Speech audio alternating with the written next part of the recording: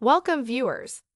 In this tutorial, we want to show you how to create an intracompany STO in SAP.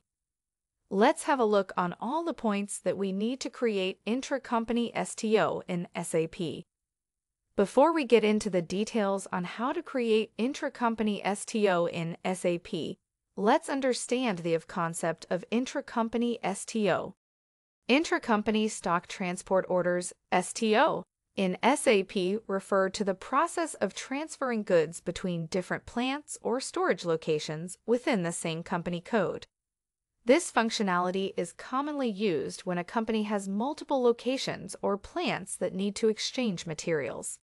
To perform intracompany STO, we need to have the following. 1. It is necessary to create a receiving plant and a supply plant for the same company code. 2. Customer and supplying sales area should be created. 3. Material needs to be extended to both plants. Let's look into the flow steps of intracompany process in SAP. Flow steps for intracompany stock transfer order are 1. Create stock transfer order using T-code ME21N with document type UB2.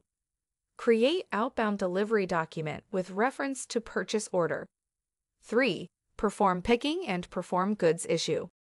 4.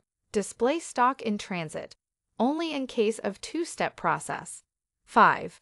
Perform goods receipt using T-code MIGO, only in case of two-step process. 6. Upon completion of goods receipt, stock in transit will be disappeared. In intracompany, the movement types used are 1. One-step, 647. 2. Two-step, 641. Let's learn about each flow step in brief in the further slides. To create intracompany stock transfer order, go to transaction code ME21N and choose document type UB. Fill in the organizational data and supplying plant information, then click Enter. You will now be able to enter the materials, the quantity, and the plant for which you will receive the items. For intracompany purchase order, the shipping tab must be active and the necessary fields filled in. If you are unable to access the tab, there may be a problem with the maintenance of the shipping data, which would prevent you from dropping the outbound delivery. To show the stock movement out of the supplier plant, you need to generate the outbound delivery with reference to the purchase order. Use transaction code VL10B. Input the purchasing document number or other information, then click Execute. Select the line which you want to process and click on Background button. The delivery is created in the background.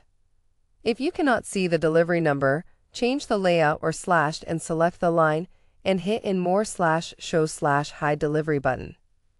Please note, to create an outbound delivery, the supplying plant must have enough unrestricted stock. You can check this in Transaction MVE.